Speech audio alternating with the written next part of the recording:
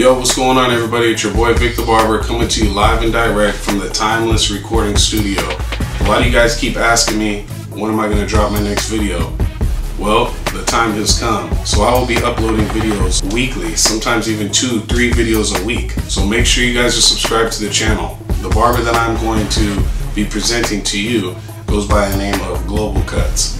He's going to be showing you guys how to do a freestyle design. He really gets down. This dude's from LA, he came all the way up to the Bay Area to come and record here at my studio, and shout out to him for that. If you guys want to follow him, he goes by Globalcuts on IG. As far as I know, that's his only social networking at this time. Yeah, go ahead and go follow him. He's a real cool dude, real humble cat. So with all that being said, go ahead and check out the video. Make sure you subscribe, make sure you like the video, make sure you share it.